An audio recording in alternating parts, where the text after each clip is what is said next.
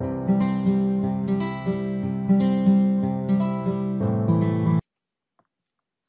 everyone, welcome back to the videos. In this video, we'll talk about how we can create a connection to our Oracle database that we installed earlier from Talend Open Studio for data integration application now. So I've got these steps on my screen now, so you can refer to these steps, or otherwise, I'll jump onto my application screen now to take you guys through the demo. So let's dive in. So I'll switch over to my application now. So I'm here in my Talend Open Studio for data integration application. So here I will expand. To create any database connection, you have to go to the repository section here in the home interface screen, and I will expand the metadata section here. And the first option I get is the database connections, and I'll right click on the database connections and click on create connection. When I do that, I get a dialog box which asks me for some information. So the first thing is the connection name. So I can give any name for the connection. So I'll give it Oracle local DB, uh, pretty much similar to what I gave in my SQL developer application. Uh, If I want, I can give a purpose or I can give a description. This connection is to connect to local Oracle database.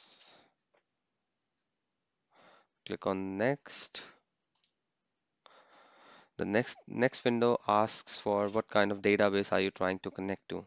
Now, Talent has got connections to pretty much all kind of databases, from AS400 to Amazon to Impala to Interbase.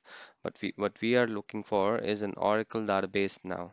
So if I scroll down, what we need is we can use either Oracle with SID, service ID, or we can use Oracle with service name. So both will work in our case. So I'll just take the first one, Oracle with SID. And what we need to do is fill in all these details. And now the login name is the username, which is the default username here, which is system. So I'll enter system here. Password is the password which you would have set up while installing the database. So I'll enter my password. Server is localhost in this case. Port is already populated 1521, which is correct. So I do not need to change that. SID is the global database name or the service ID that we entered while installing the database again. So I will enter ORCL1, which is what I did. And the next thing we need to do is to test connection. Click on test connection to see if my connection works. So when I click on this, it says Oracle local database connection successful. So when it says successful, it means it's able to connect to the database using these properties. So I'll click on OK here. And once I know that my connection is connecting successfully, I can just click on finish.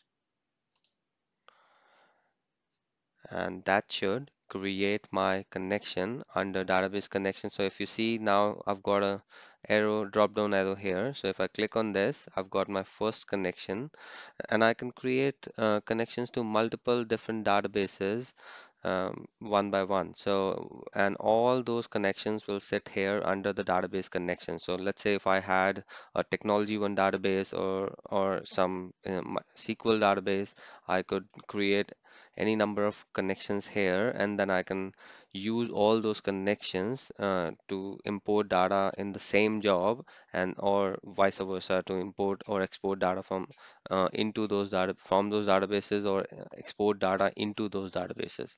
So I've got my first connection created here, Oracle, and we'll look in the next video.